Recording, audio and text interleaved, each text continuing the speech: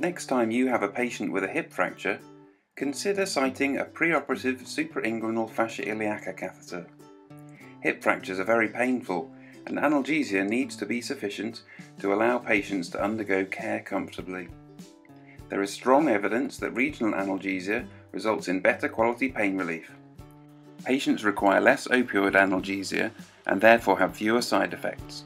Studies have shown improved postoperative mobility and less delirium with regional analgesia. The fascia iliaca compartment block targets the femoral and lateral femoral cutaneous nerves and may even block the obturator nerve. A single shot block will last for approximately 8 hours, so your patients will be sore again when it wears off.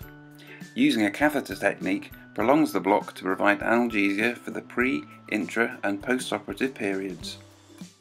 We use a suprainguinal approach to fascia iliaca blocks.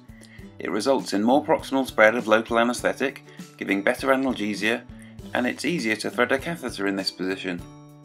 After explaining the procedure to the patient and gaining consent, apply monitoring to AAGBI standards and prepare your equipment.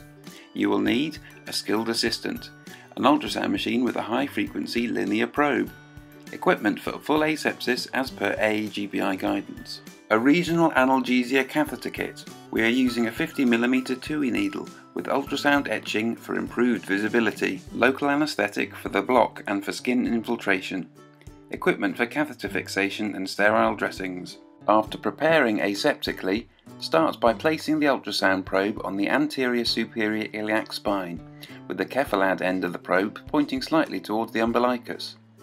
Now slide the probe along the axis of the inguinal ligament until the belly of iliacus muscle is seen. You don't have to move far.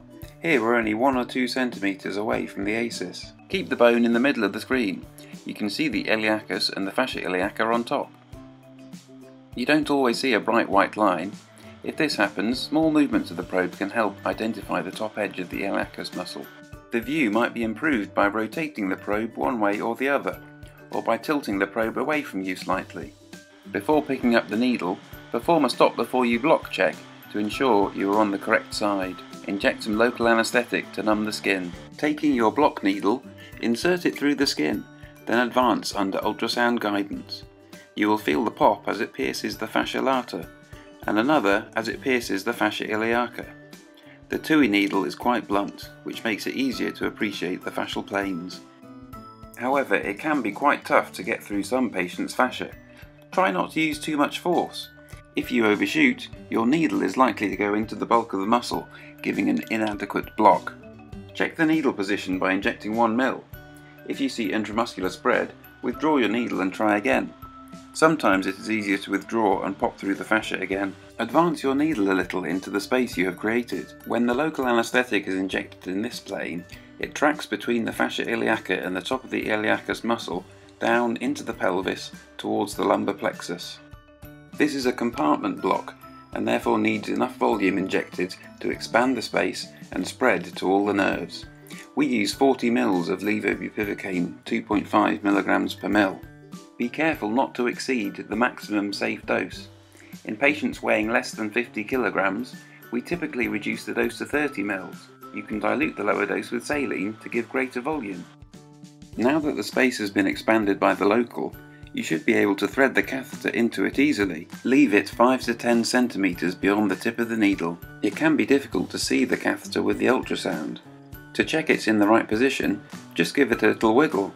Observe for movement in the same plane as you were looking for the local anaesthetic spread down into the pelvis. Remove as much of the gel as possible. Skin glue prevents the catheter from becoming misplaced. Tincture of benzoin on the skin helps the dressings to stick, and it smells nice too. Fix the catheter as supra-medially as you can to try and avoid the surgical field. Attach the infusion pump for continuous analgesia. We use levobupivacaine 1.25 mg per ml, set at a rate of 8 ml per hour. For intraoperative pain relief, top up the catheter with 20 ml of levobupivacaine 2.5 mg per ml. We run the catheters for 3 days post-op.